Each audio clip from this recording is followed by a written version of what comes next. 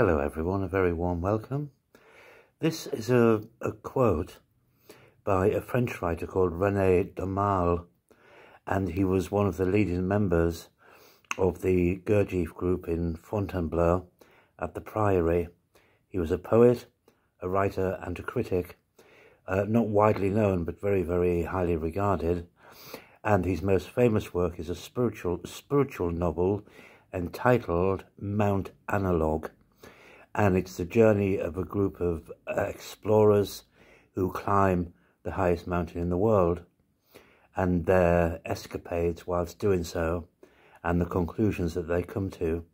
That is called Mount Analogue by Rene Daumal, whose name you can see at the bottom of this quote. He worked with Gurdjieff up until his death in 1944 and spent about 3 or 4 years at the Priory. This quote, if anyone is actually questioning the idea of working upon themselves and the idea of actually becoming, this is the very, very best one I've ever come across. This is the ultimate way of thinking or idea which actually crystallizes everything within the work that we are doing and the ultimate purpose. I am dead because I lack desire. I lack desire because I think I possess.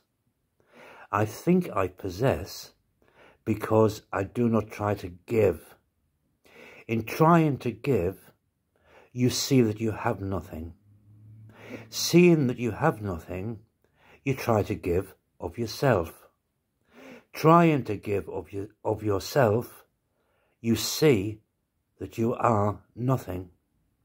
Seeing that you are nothing, you desire to become.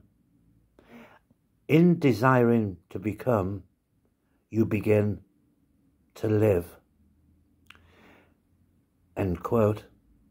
And in that final line of Rene Daumal's, we have the very absolute essence of all magic and of all transcendence and of everything that's worthy and joyful and truly deeply desirous. In desiring to become, you begin to live. So it's also denoting, if you don't desire to become, you're actually dead already. In desiring to become, you begin to live. And there's an often thought and mentioned idea within the fourth way system that we are actually here to the purpose we are on this planet is to develop into another state of being.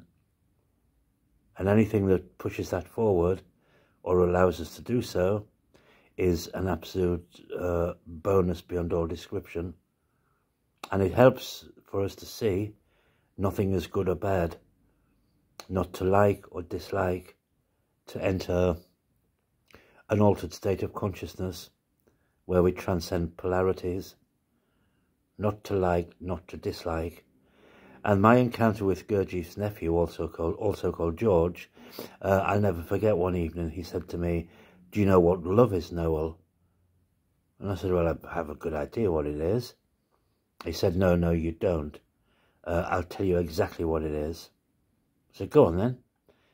And he looked me directly in the face and he said, "To love, to truly love, is not to like, and it's not to dislike, it's an altered state of consciousness." I was blown away. I didn't know what to say for once in my life. And those are very, very profound words. Seeing that you are nothing, you desire to become. In desiring to become, you begin to live. How incredibly glorious to think that such people have existed and they're now part of our lives, whether Rene Daumal, whether Jeanne de Salzmann, whether Shakespeare, whoever, but a different level has been attained. It's very, very beautiful. Very. Thank you very much for listening, and it gives me great joy to share these with you. But this quote is to me, and I think to most people, is the ultimate.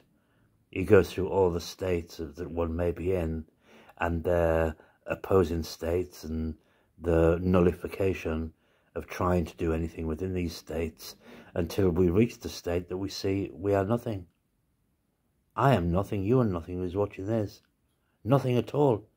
As Mr. Gurdjieff said, you're less than zero. And what is less than zero? Seeing that you are nothing, you desire to become. In desiring to become, you begin to live. You begin to live.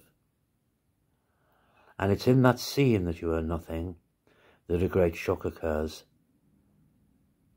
And Ouspensky says I beg your pardon, in the new model for the universe, a tremendous work which he wrote just prior to meeting Gurdjieff, and he was travelling from India to London on a boat, and he was looking out at the waves, and in one moment he became one with the waves.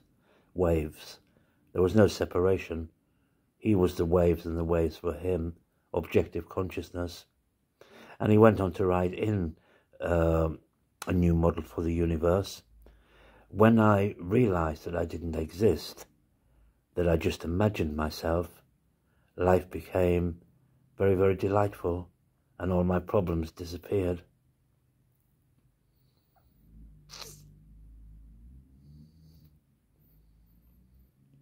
A moment of silence to actually absorb it. And I got a comment from someone called, I can never get your title right, I do apologise. I may do this time, Hoplin Rowing or something, on Melissa's video, saying very, very beautiful, a note to slow down and actually appreciate things.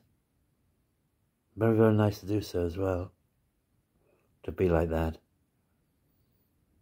This will be, I think, I hope this will be my last quote on the screen video, because I want to get back on the camera and actually start giving it oomph as I do. And my next film on camera will be about my very, very first encounter with the teachings of Gurdjieff and Ouspensky, which were given to me by a man called Michael Proudfoot. I'm going to try as best as I can to actually describe what happened and the influence that he radiated, but that will be on camera with me speaking to you as though you're sitting here in my apartment. Please take care of yourselves and continue with the work, and never ever forget that there is something else. We can't see it with the naked eyes. It's nameless, it's formless, but it's real, completely real, and connection to it, as Rene Daumal says here, is the ultimate we could ever wish for. Lots of love to you, and thanks again. I'll be back very soon, as is my want, obviously. Bye for now. Bye.